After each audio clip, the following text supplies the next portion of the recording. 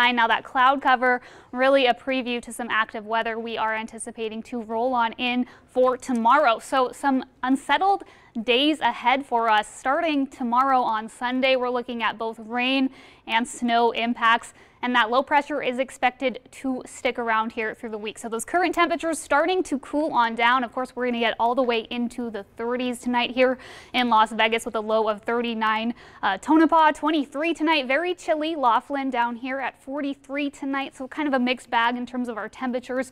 The satellite radar shows all that sunshine, the minimal cloud cover that we saw pushing on in. But if we take a wider view at what's happening in the region, there's some precipitation going on there towards the coast, and that is going to be working its way on into the southern Nevada region here through tomorrow and really into next week. This is so much moisture, very potent storm and atmospheric river. So we are really going to start to feel the impacts of that rain. We're looking at several areas that could see flooding in Southern California, but Southern Nevada, it's going to be a little bit spottier. Now, again, tomorrow morning around 4 or 5 a.m., we'll start to see these light showers develop. We'll get a break midday, and then in the afternoon and evening, we start to see those stronger storms develop. Now, a lot of this moisture is pushing towards the north of the Las Vegas Valley, but we are anticipating to get a little bit of accumulation. By the time we hit Monday afternoon, still looking at just trace amounts, so a lot more of that moisture is towards the north. Now, there are some winter storm warnings in effect for the Spring Mountains and the Sheep Range.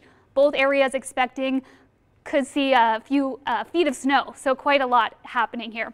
Chance of rain all the way through the week here in the Las Vegas area, and those temperatures are going to be sticking here to the mid 50s, looks like all the way through towards Saturday.